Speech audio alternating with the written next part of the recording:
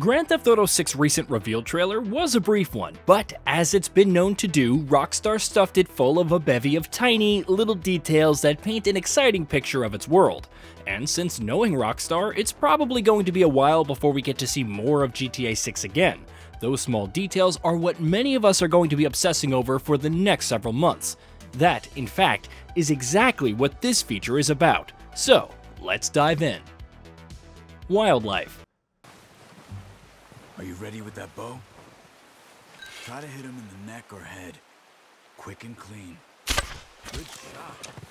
Rockstar created a massive and intricate ecosystem of wildlife in Red Dead Redemption 2, and it seems much of that might be making the jump over to GTA 6. In the trailer, we see flamingos out in the Everglades, we see gators in Vice City itself, we see a chihuahua running on the beach alongside a ridiculously jacked man, and we even see an iguana propped up on a man's shoulder. It certainly looks like we'll be seeing a variety of wildlife all over Leonida in the game. Returning vehicles. The roster of vehicles is always an important part of any new Grand Theft Auto game, and while there will, of course, be several newcomers in GTA 6 on that front, several returning vehicles can be spotted in the trailer as well, notably the Cheetah, which was first introduced in GTA Vice City, and it's returned, while other vehicles like the Dominator, PMP 600, the Buccaneer, the D-Class A Tulip, the Dodo plane, and many others. Police.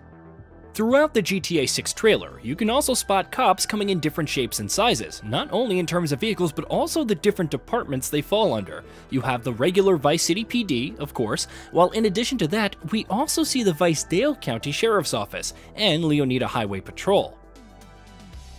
Hair physics. Something that is very likely to have caught your eye throughout GTA 6's reveal trailer is the hair physics.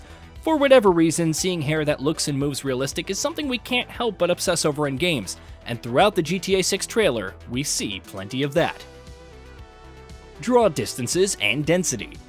Rockstar has never failed to impress with the massive draw distances in its open worlds, and there are several shots in the GTA 6 trailer that show off just what the game will be delivering on that front. What's even more impressive is the sheer density of the environments that it's doing that in. Whether it's architecture, natural elements, vehicles, or NPCs you're talking about.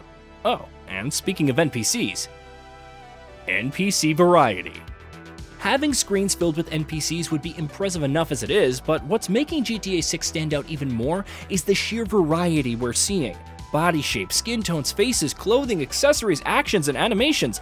There's a startling variety that the game is exhibiting across its massive pool of NPCs, which has the potential to make the game feel dense and alive in a way that we've never seen before. Lucia. Lucia was obviously front and center in GTA 6's reveal trailer, and though the trailer makes it pretty clear that she's had run-ins with the law, we see her in prison early on after all, the game's key art, curiously enough, drops another interesting detail. You can see her wearing an ankle monitor, which means she's going to be out on parole in at least some portion of the game. Is that something that could impact gameplay as well? Locations. GTA 6 will be set in the state of Leonida, with Vice City serving as the star of the show, and throughout the game's trailer we can see the names of plenty of locations, either on signposts or social media posts. That includes Vice City International Airport, Kelly County, Stockyard, Vice Beaches, Port City, Keys, Hamlet, and more. Ocean Drive. Though we're expecting GTA 6's Vice City to be radically different from the form that it's previously appeared in, similar to what GTA 4 did with Liberty City and GTA 5 with Los Santos, some familiar places will be returning and receiving an impressive makeover. In the trailer, for instance, we can see the iconic Ocean Drive, a place that you'll be very familiar with if you've ever played GTA Vice City and Vice City Stories. Ocean View Hotel. In the Ocean Drive shot, another very familiar element that you may not have spotted, seeing as it's hidden in the background behind a bunch of palm trees, is the Ocean View Hotel, one of the most recognizable structures on Ocean Drive for anyone who's played GTA Vice City, which also serves as Tommy Vercetti's first safe house in the game.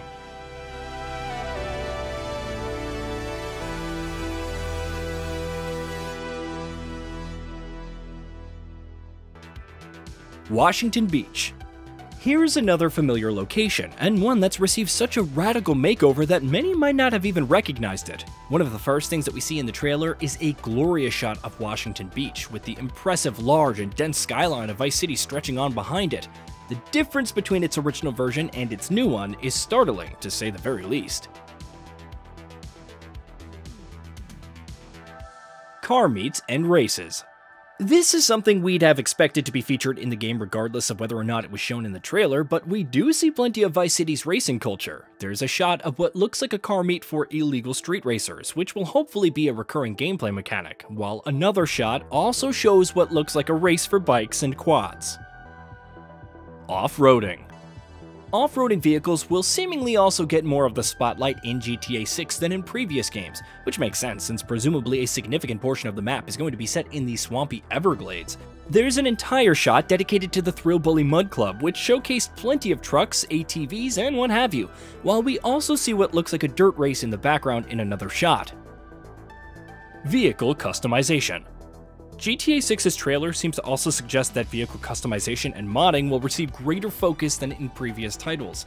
The previously mentioned shot that shows the likes of the PMP 600, the Buccaneer, and the D-Class A Tulip shows them all in heavily modded and customized fashion. Will players have a similar level of freedom in customizing their vehicles? Mirrors. This detail is a particularly tiny one, but it's interesting nonetheless. Towards the end of the trailer, when we see Lucia and Jason together in a car, we can also spot its wing mirrors functioning fully with proper moving reflections for everything behind the vehicle. Hey, did you know that we at GamingBolt upload new videos every day? Stick around, drop a like, subscribe, and hit that bell, and let us know what kind of content you'd like to see in the future with a comment below.